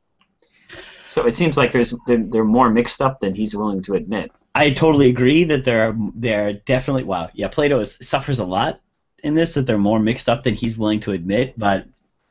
I mean, what about love of money? That's actually a very complicated desire. Yeah. Don't you think? I just want to say, like, I think, for example, I want a cheeseburger is a different kind of desire than I'm not going to cheat on my test. Though I'm not going to cheat on my test. Is that a I desire? don't want to cheat on my test. Maybe the answer sheet is in front of me and I don't want to. Or maybe like, I don't know, what would be good? Like, what else would be good? I want to help the old woman across the street. I think it's a fundamentally different kind of desire. I want a cheeseburger and I want to help the old woman across the street. Though I don't. It seems like Plato doesn't really see these positive desires. He doesn't talk about them. I mean, like, he places this in spirit. And this is why spirit is one of my favorite parts of the soul. Because it covers what I'm interested in. I didn't like what Anna said about spirit. Oh, she said, like, I liked where she was dividing it up, but she said, like, yeah, it can't be emotion because that means it's kind of too, what did she say here? No, God, let me catch. Sorry. Yeah. She said, there he goes. Too suggestive of a mere reaction. Yeah. No, for some reason immediately I thought spirit was closer to emotion than anything else. Yeah. And emotions aren't Robert reactive. Solomon's ideas of emotion, right? I was like, no, emotions aren't reactive. Actually, I mean they have rationality and they can be more than just reactive forces, right? They're actually strategies for living in the world. I think so. I was trying to kind of like push emotion into spirit because I was trying to figure out. I like this tripartite division. And I was trying to figure out where I would put different things that I felt are left out, like the unconscious and emotions. And I was going to put emotions into spirit. Just the problem is, I think Plato, thumos, right? This is what spirit is, thumos. It's very close to emotion. It's very close to things Robert Solomon says about emotion. But Plato really wants to emphasize is something along the lines of something what we like drive. Just sheer drive to excel, to succeed, to conquer, to dominate, to move to that next level is implicit in this. Although, like a lot of the stuff Anas says about like the structure of thumos, the structure fits in so nicely with emotion theory, right? You could just take it right there. I'm always tempted just to throw out thumos and replace it with emotion in like a Robert Solomon kind of way. If I was gonna modify Plato's, well, then how would you save wisdom then? Because I mean, what are you going to leave left for wisdom? What are you giving wisdom then? If you're taking emotions and desire, and what are you giving to this ethereal kind of wisdom? Does it have desire itself too? It must. Yeah, I mean, it's gotta. Wow. Desire for the truth, desire for the real. Exactly. It's gotta be something like this. I mean, it's gotta be some kind of it's gotta be a drier kind of like desire for, or I mean, a wisdom would be reason, or I would place it a more. A desire for reason. Reason would be something along the lines of a kind of a dry appraisal of the truth. Judgment. There's got to be something motivational in like, so if you could separate judgment from emotion, I would definitely throw judgment in the case of reason. But judgment isn't separate from the emotions. But I just want to say, like, maybe if we were making categories, like, I would throw judgment itself in reason. But of course, emotion cannot operate without judgment. But so, like, thumos or spirit operates as a subordinate of reason. So I think like thumos works or spirit works most effectively when it's subordinated with reason, when it's got these judgments, right? Other than like just being sheer reactionary, dumb emotions. You're like, oh bug, oh I'm hungry, oh you're pretty, I love you, right? The more it's paired with reason, the more it's paired with judgment that. And I really like what Anas was saying about this, like, and Plato was saying about this, like how reason sees things as a whole, how reason is able to capture a person as a whole, how reason is able to avoid simple. What did Plato say? Like fear and pleasure and pain and desire of the present moment. Reason is able to take you outside of the present. Reason is able to expand you, stretch you over time. to the past and to the future, right? This would be the reasoning section of you. This is where I would put all this stuff, right? This doesn't exactly fit in with emotion, I think. Yeah, because you remember he said that it was Plato. We call the spirit the reason in the gold class was the calculating. Yeah. So it almost seems like you're actually maybe separating emotion. Because Robert Solomon said that there's a strategic component and towards emotion. Maybe Plato would separate that strategic component and put that into the calculating. I mean, where the spirited would be, it's not entirely, this thumos is not entirely emotion, because it seems very odd to say that you want your soldiers to be emotional. But I can see how, maybe he separates this out. The gold calculating part of your mind says, okay, anger, go. And then the anger goes because it's subordinate to this calculating part of the mind. Yeah. I like that. So, okay. Go ahead. So go ahead. No, go ahead. I want to say one of the reasons I like the tripartite psychology, this is the beginning of kind of a psychological understanding of people, and in this sense, like, I want to say, like, I'm going to throw Plato in a little bit with Nietzsche here, who thought the soul was not one, who thought the soul was like, you're the product of a working out of a lot of different drives and desires. Although he would have probably put intellect more into just a competing drive. Yeah, definitely. Well, that aside, we could talk some Nietzsche later, but I like this simply in the sense that this is the kind of idea, this is the kind of thinking that cuts through at least my feeling of falsity when people say, I'm just being me. I'm just an angry guy. You know how I am. I'm just inquisitive. That's why I asked all those rude questions. It cuts right through that. I mean, these kind of people are treating themselves as a unity, as if there's nothing inside of you fighting this, as if there's just one thing. I desired to ask rude questions, so I did. No. There are multiple parts of you. You don't know what you're gonna do, or you don't know what you're gonna desire. There's a lot of desires going on inside of you. There's a lot of things popping up in you. There's the thumos, and there's your desire for a cheeseburger, and you're thinking about what you're gonna do next week, and your reason is telling you gotta think about your career and retirement, and all this stuff is going on in your head, and out of a lot of stuff. Okay, yeah, maybe you ask some rude questions. Maybe there's a pattern of this, but like,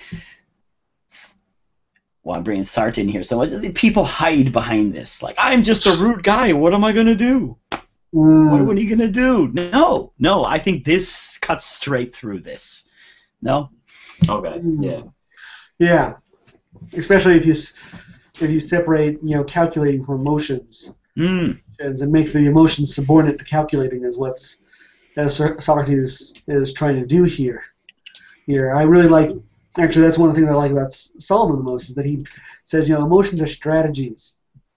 No, you're not just angry, you're angry for a reason. And there's rationale to it. Definitely, yes, exactly. This is one of the reasons I like this tripartite psychology a lot. Certainly. Actually, the thing I liked the most about it was how he has kind of the example about this curse in your eyes. This really seems real. And, it's powerful. You berate yourself when you let desire get the best of you. Yeah. Can I ask you a question? Yeah. Like, when you read that, I love that story of, what is it, Leonidas? Something like that. Leonidas or something. When you read that, did you understand that he was cursing his eyes? Oh yeah. Did Yeah. you? Did that come across to you? The The first time I read it, it did not come across. What did you think he was cursing? I had no idea. It was just weird. Like, just my first reaction, by the way. After, of course, looking back at it, I understood. But, like, my first reaction was like, he said, "Look on this beautiful sight, you wretches." Look, you damned wretches, take your fill of the fair sight. Yeah. Of the fair sight, like, well, okay, wow, I'm gonna sound like this Wittgensteinian alien who thinks the old man with the cane is going up the hill. But, like, couldn't he be talking to the corpses? No. I assumed he was talking to the two hoes he was taking with him. I'm just saying, like, in the paragraph itself, it never says he cursed his eyes. It just all of a sudden it says, "Look, you wretches, on this beautiful sight." It never Isn't says. it strange that you were? I think it's bizarre that you were confused there when you should have been confused as why on earth is he looking at dead bodies, which we know why actually, right? I mean, we know why because he had possibly a sexual desire for them. He's possibly necrophilia.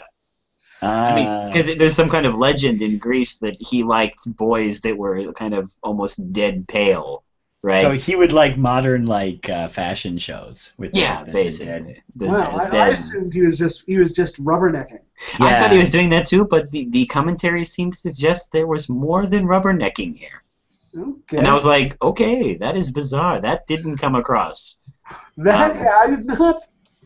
I saw that he was cursing his eyes. I assumed this was just like, when you're driving the highway when you don't want to look at that dead squirrel. Yeah. On the side of the road, you're just like... Or like Goatsy or something, right? Or YouTube comments. Or YouTube, or YouTube comments. Except for our comments. And no, really, we greatly appreciate your comments. We're talking about the commenters on lesser video. Of course. Draw in lesser on the bronze videos. Yes. Those are the ones that are like squirrels. Yeah. Yes. We appreciate the comments from our gold viewers. Yes. Gold members, as we call them. Boy, is there anything we spent way too long on this book, which is a great book, and I think we could go on for so long. I mean, we could touch more about the city-soul comparison, which I think doesn't quite work some ways, and more about the tripartite soul, and actually about is the question answered.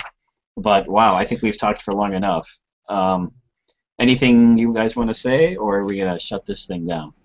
I just want to remind all of our viewers, please comments, and we've said our things about the city soul analogy. Please give us your opinion. Maybe you think it works, maybe you think it doesn't, and please explain why. We look forward to reading them, and we thank you for watching us throughout all of this. Definitely. Anything else? No? Yeah. I think there is still a lot to be said. Book 4 is an incredible book. I really enjoyed this book. I think I've enjoyed Book 1 the most, and Book 4 the second most. Although the idea of this divided soul in Book 4 is probably what I think the most powerful idea so far that I've enjoyed. So I'm looking forward to Book 5, which is going to touch on feminism. So if you're interested in feminism and a lot of other crazy things in Book 5, please join us next week. We'll talk about some Platonic feminism. All right, we're going to sign off now.